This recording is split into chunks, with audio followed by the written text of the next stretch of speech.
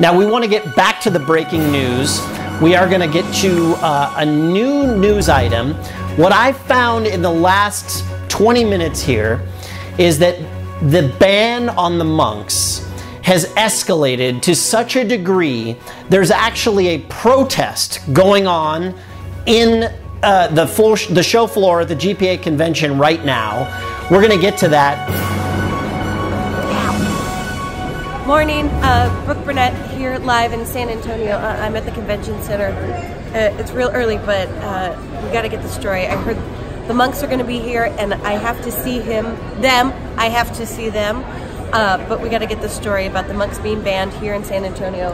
I see them now. Hello, Brooke Burnett from Monk News Network. Wondering, have you heard about the possible ban on the beer monks from the convention this year?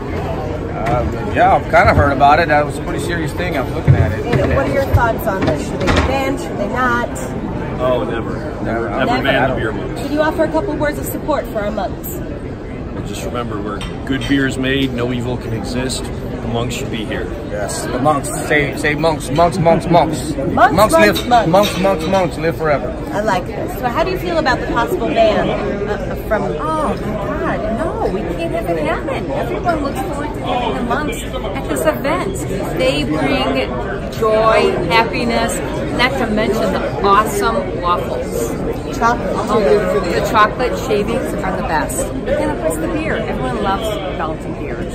So would we say we want the monks back? Bring back the monks. Bring back the monks. Don't ban the monks. Don't ban the monks. Don't ban the monks.